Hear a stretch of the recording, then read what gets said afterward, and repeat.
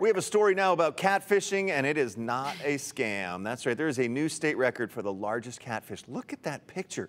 Idaho Fish and Game congratulates Paul Newman of Fruitland for setting a new catch-and-release state record for channel catfish. Channel catfish, okay. Yeah. It weighed 37 pounds, easily large enough to beat the current 32.9-pound record set only a few weeks ago by Cody Kastner, also from the same reservoir from CJ Strike. That was probably quite a fight.